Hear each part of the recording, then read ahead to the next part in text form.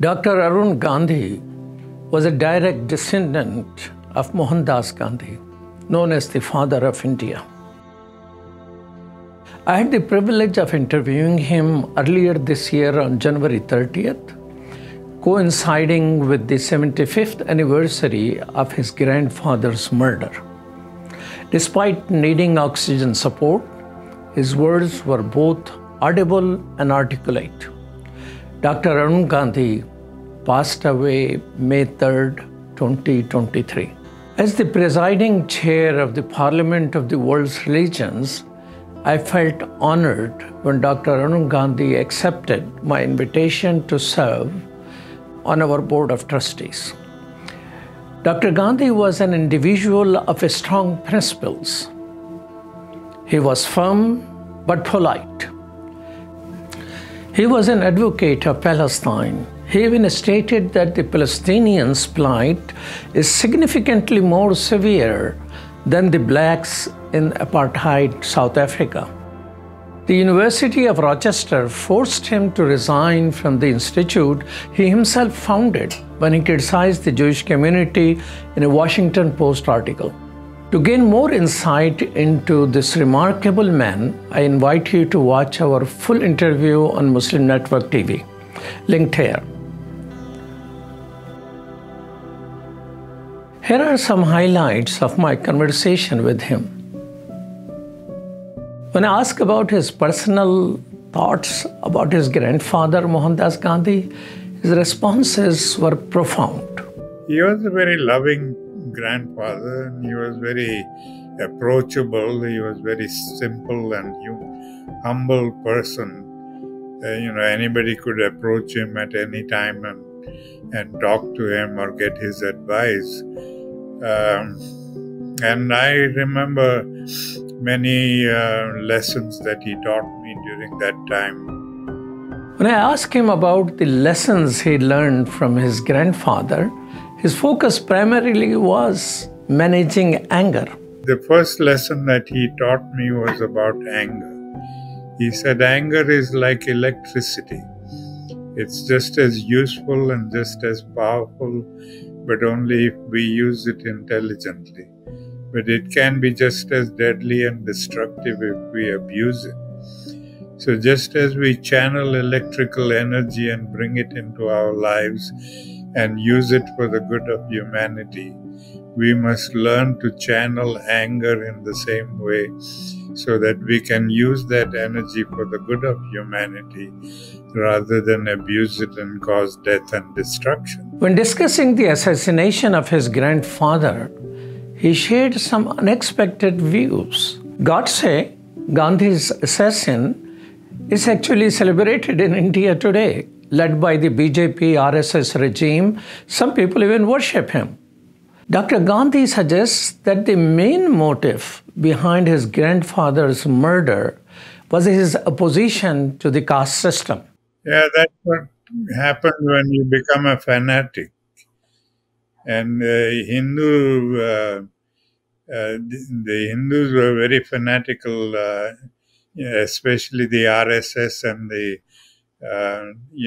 they've been very clever in having several layers of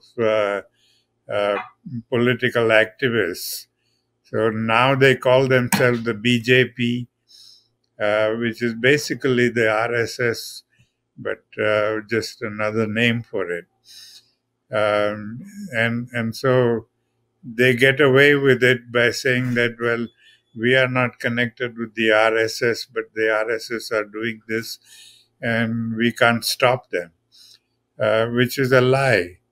They all believe in the same philosophy, and it's very sad. And the saddest part of it is that although they have made this out as a assassination because grandfather was very lenient towards Muslims and was giving Muslims what rights they had incurred by the partition, that was not really the case. The real reason why they assassinated him was because he had said that after the independence, he wanted to abolish the caste system. He was going to take steps to abolish the caste system. And 98% of the politicians and the bureaucrats who inherited the government from the British were from the upper two castes, the Brahmins and Kshatriyas. And they didn't want their status to be diluted.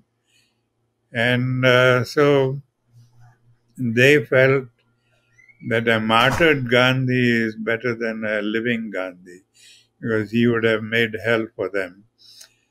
And so they just turned their eyes away when these people conspired to kill him. So that is the real story behind it. But both the government and the RSS are hiding behind the Muslim issue. Basically, it was the caste system, because almost the entire RSS and BJP is made up of the high caste people, and they just didn't want their position to be diluted or lessened. And of course, the Brahmins generally supported the idea because their control over religion was strong, and they just wanted to keep it that way. But if the whole situation was changed, then they wouldn't have that same control over religion. Well, we have to live with hope, otherwise life would become intolerable. So we always hope that something good will come out of things, and I'm hoping that something good will come out, and people in India will understand and realize that this kind of fragmentation that is taking place at the moment is not what civilization is about. Civilization is about becoming one. He became somewhat philosophical when I asked him if there is hope for India in this BJP RSS-led country.